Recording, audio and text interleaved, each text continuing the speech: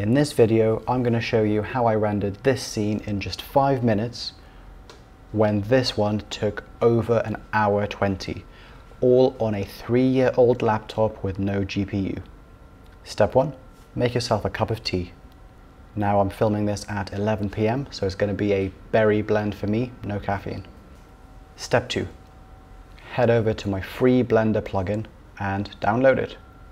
Link in description. Step 3, install like any other Blender add-on.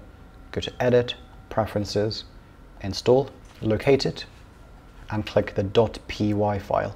That means Python. Install, tick it.